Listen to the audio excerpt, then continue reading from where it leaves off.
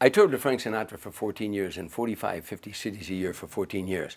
It's an experience it's hard to describe, especially as a comedian being on stage with Frank Sinatra. I've always made the analogy that it was like I was an altar boy when I was a kid growing up. So it's like an altar boy serving mass for the Pope.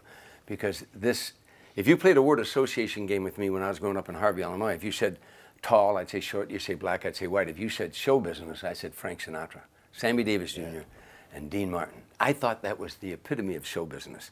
You know, that not only because of their extraordinary talent, but their charisma on stage and the love they had for one another, and most important, the love they had for the business that I'm in, show business. So that's, being with Frank Sinatra was, again, like an altar boy serving mass for the Pope.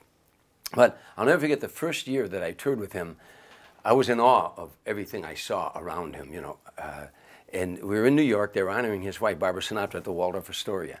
And the Italians have a curse with us all of our lives, that people always think that somewhere in our family, someone's in the mafia.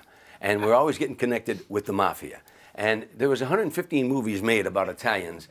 108 of them were about the mafia, and 7 were positive. So we always have to live with that mafia thing. So, and touring with Frank, it didn't help any because he already had this huge reputation, right?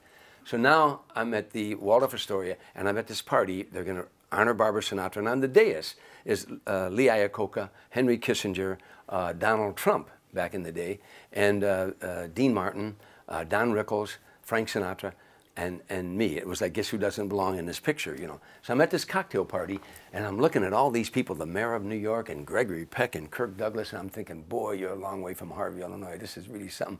And Frank Sinatra starts talking to me about a gig we're going to be doing at Garden State Arts Center. And at that very moment, along comes Henry Kissinger, and he walks up and he said, Francis, how are you? He said, Dr. Kissinger, it's nice to see you again. He said, this is Tom Dreesen, a comedian who's touring with me now.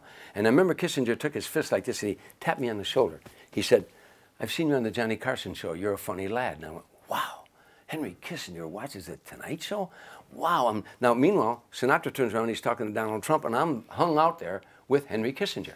And I want to say something profound to let him know I know a little bit about world affairs because I watch Nightline every night. You know, so I said, Dr. Kissinger, I was watching Nightline and this thing about the West Bank, and just then the band leader, Lee Castle, an Italian guy, walked by and he said to Kissinger, excuse me. He said, Tommy, did you hear about Tony from Milwaukee? The feds busted him, he got 2 years.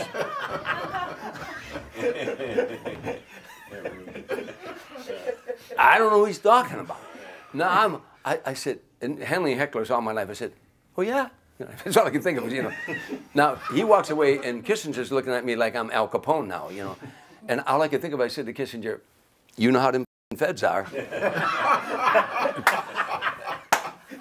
So now later on, I go to dinner with Frank and he says to me, what were you and Kissinger talking about? It seemed like it was very interesting. We went to a little place called Rocky Lee's in New York and we're having dinner. And I said, Frank, you ain't gonna believe what Lee said to me. And I tell him the story.